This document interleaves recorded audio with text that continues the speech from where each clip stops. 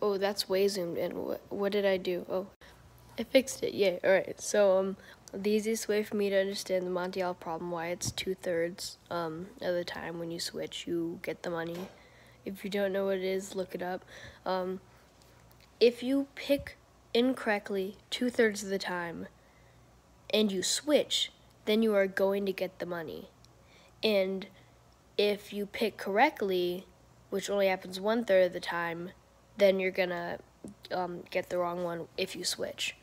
So that's like super easy. I don't know why people don't just say that. Does that make sense? Does that not make sense? Because like every other way of explaining it is so weird and convoluted. Am I dumb?